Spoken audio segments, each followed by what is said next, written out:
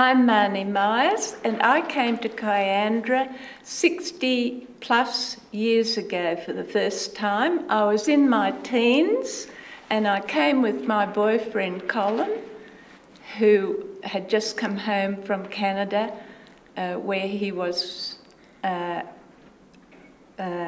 pilot in the Air Force.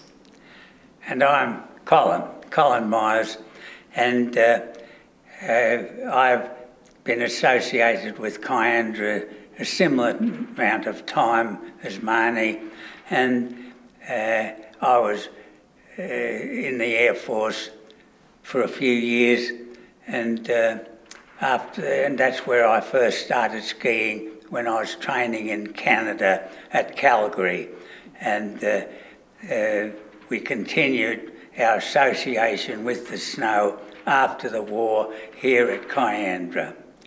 When he came home, he had this big dream that one day he would build a rope tow at Kiandra, mainly because that was where skiing first began, and of course we lived in the Blowering Valley down near Tumut, so we could come up here each weekend, which we did do, and we talked to the locals here, the people that lived here permanently, and they told us great stories about Kiandra in the old days.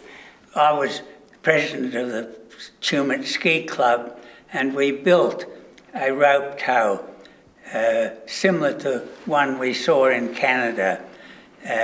We had it built at a firm in Sydney, Mole Engineering, built it with our design. It was a portable rope tow, and we set it up here at Kiandra.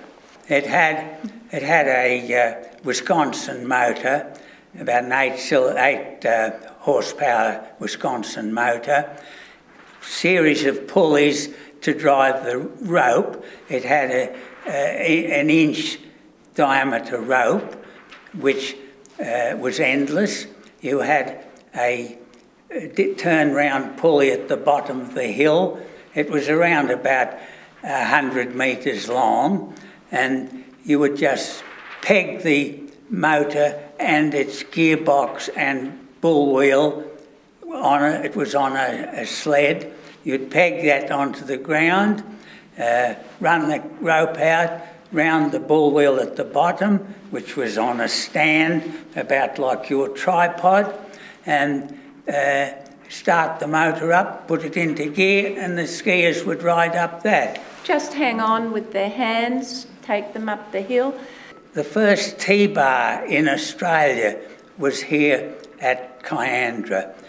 Peter Fountain was the president of the Pioneer Ski Club, and around about the late 50s, this friend of him from Austria gave him the blueprints of a T-bar, a Mueller T-bar, and Peter Fountain arranged for a firm, Jones Engineering in Newcastle, to build a complete T-bar lift. Now, and he installed it here on Township Hill at Kiandra. That was in 1957-58 summer.